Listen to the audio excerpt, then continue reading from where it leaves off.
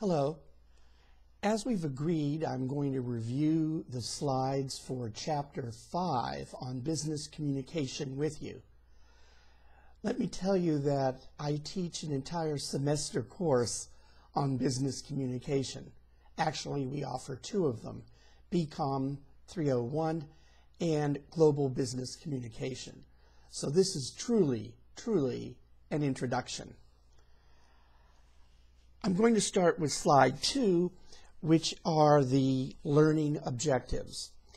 Again, as I've said before, if you cannot go back after you've read the chapter and repeat information aloud to yourself about each learning objective, you have a problem. That is the purpose of the objective, telling you right up front the expectation for the quiz and later the first examination. So let's begin. I honestly don't think there's much in slide 3, so let's take a look at slide 4, communication barriers. That's not what I meant.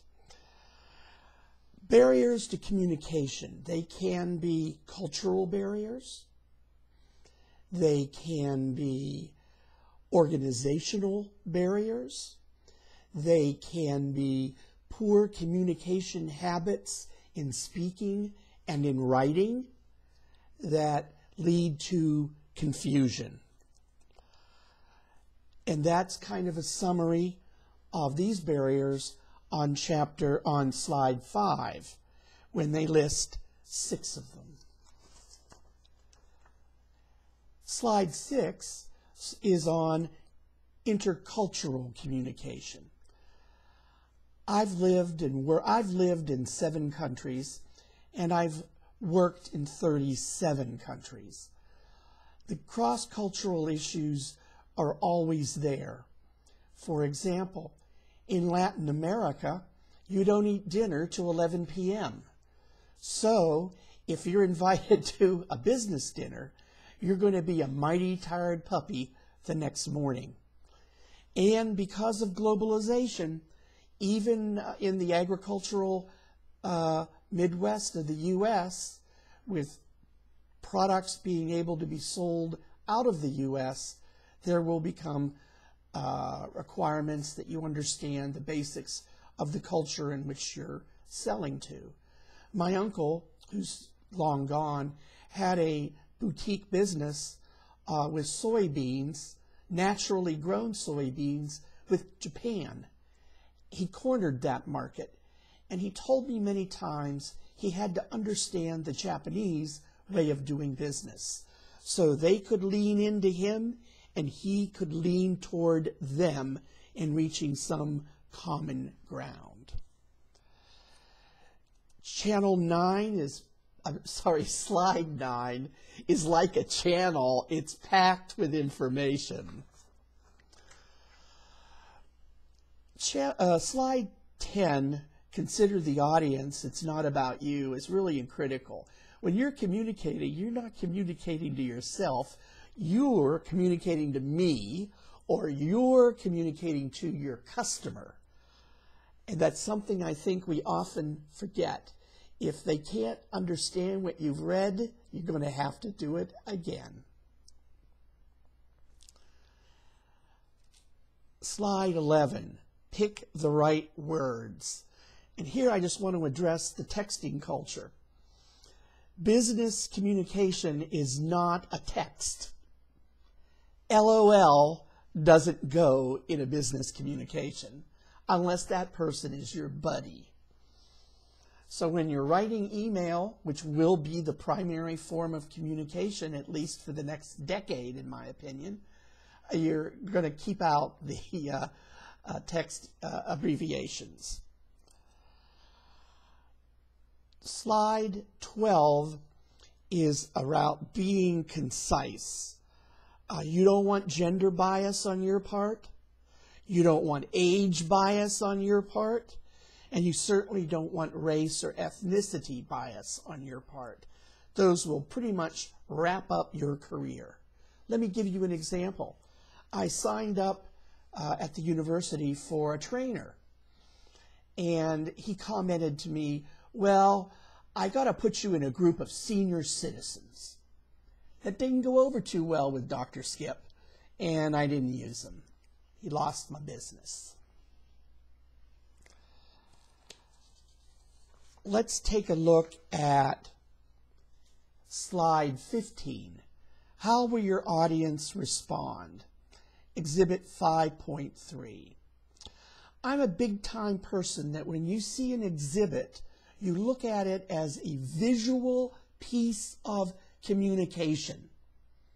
It was created to send a meaning to you. And in this, on the left-hand side, you can see the message, and on the right-hand side, you can see the possible responses. This exhibit reinforces the narrative writing in your textbook. The same can be said for slide 16 on emails. Take a look at the little inserts in the comments. Each one is meaningful, and it's real life.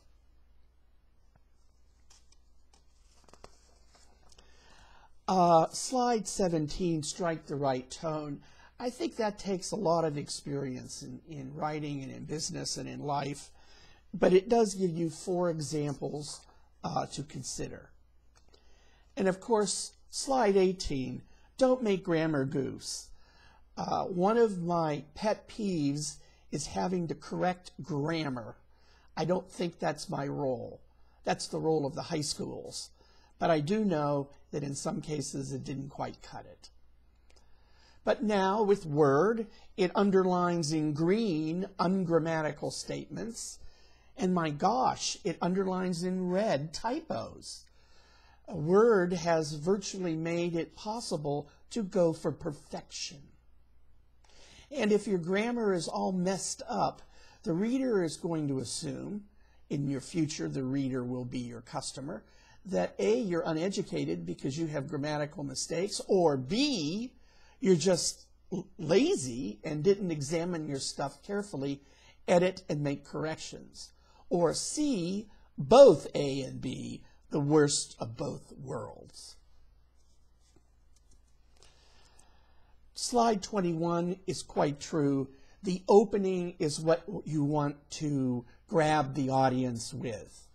Open, tell them what you're going to tell them, end with a summary, telling them what you told them.